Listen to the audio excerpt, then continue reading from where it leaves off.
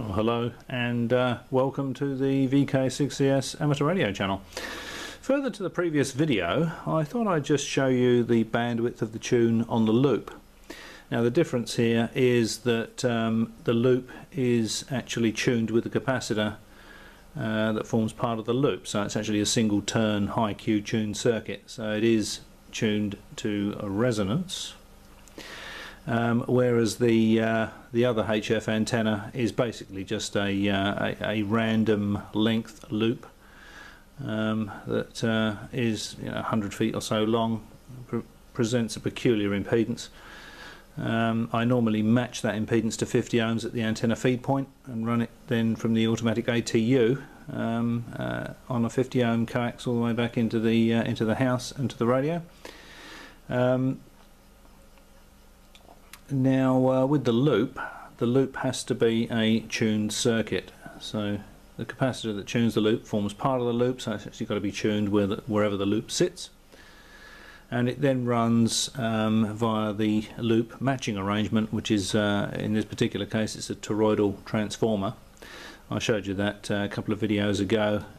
It's actually a little bit different to that. I found that when I put the loop in free space, I actually needed a few more turns on it, so I'll show you it working anyway, but for now I'll just show you the bandwidth of the tune and compare this to the bandwidth of the match that I got with the non-resonant loop and the tuner, the ATU. As you can see, that's SWR is 1, impedance is 50 ohms, and I've got the sweep width, which is the SW, down on the bottom left there. It's set to 500 kilohertz, exactly the same as it was on the previous video when I showed you the bandwidth of the tune on 7093. So what I'll do is, because this is so narrow, and you can see, I don't know in this light whether you'll be able to see my pencil. Will you be able to see my pencil? Oh, possibly, yeah. You can see how narrow this is compared to the previous one, where we had the SWR coming down and then going out like that at a reasonably or much shallower angle, and the impedance was either up like that or down like that. It's reasonably flat across the 50 ohms, or it was flat 50 ohms across a reasonable bandwidth. Whereas this, as you can see, that is very, very tight. Very tight tuning.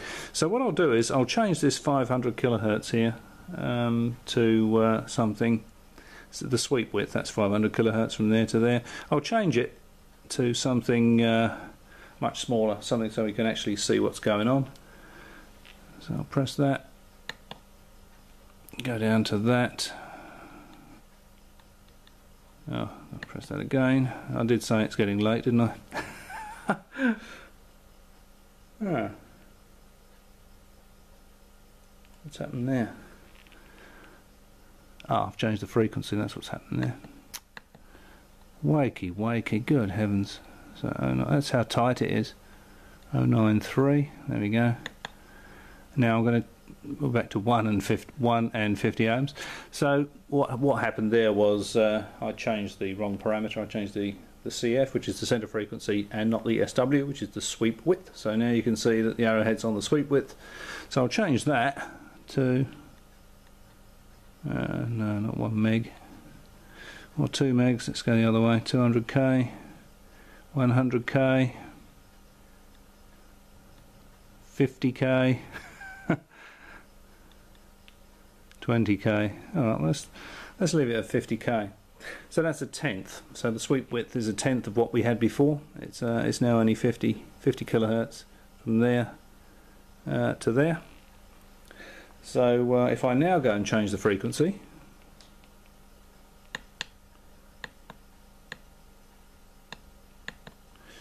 we'll see something I think happening fairly quickly with the SWR. So there we go, sorry about that, nudging the tripod. So move the frequency in 1 kilohertz steps.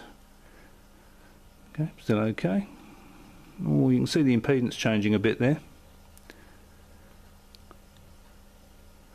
Yeah, the impedance is dropping off quite rapidly, and that's only what, 3 kilohertz away.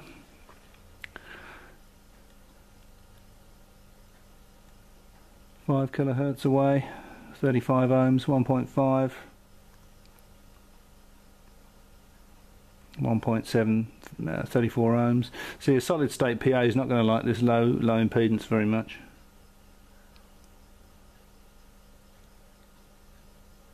And there's 2. So if we go back to our 1.5, our SWR is 1.5 to 1, but look at the impedance, 35 ohms. Now on the big loop, tuned by the ATU, when we got to 1.5, the impedance was still, sorry, it was 1.5 and the impedance was still 50 ohms, 60 kilohertz away from the frequency that we started with. So from 7093 we managed to get 67 kilohertz before we'd have to retune it. But with this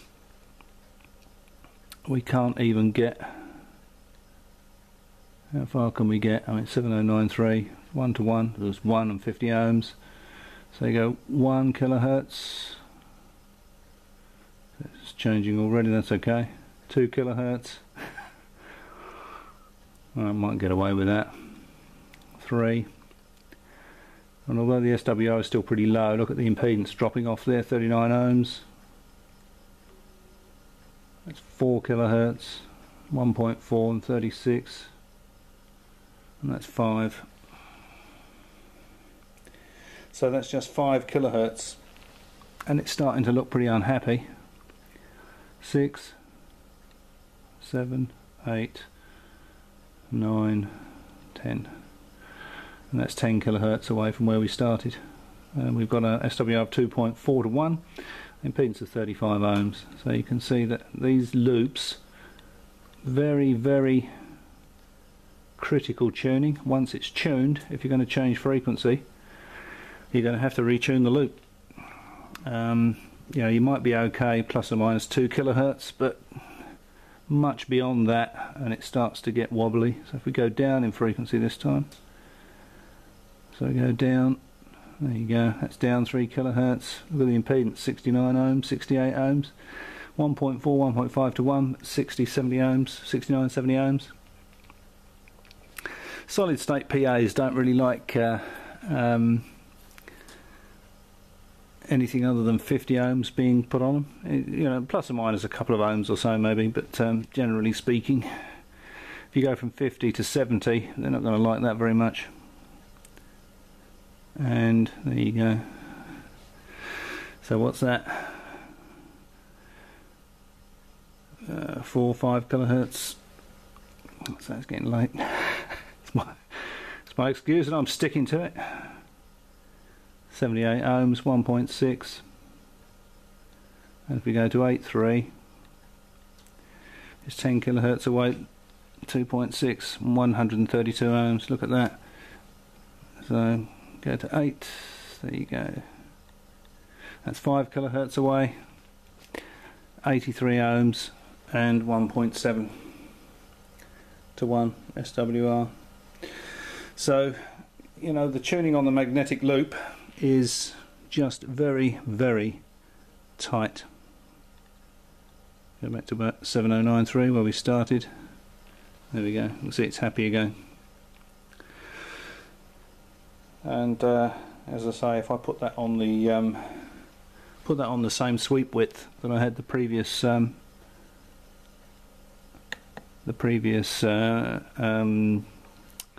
video that I had on the previous video. What is the time? Yeah, it's about 11:45, midnight. So there we go. It's 50k, 50 megs, 5 megs, back to 500k. So if I put the sweep width back to where it was, you can see that you can see how tight that is compared with the other antenna, or with the other antenna matched through the ATU. Alright, well I hope you found that interesting and or informative, or both, and as always, thanks for watching. I'll catch you next time.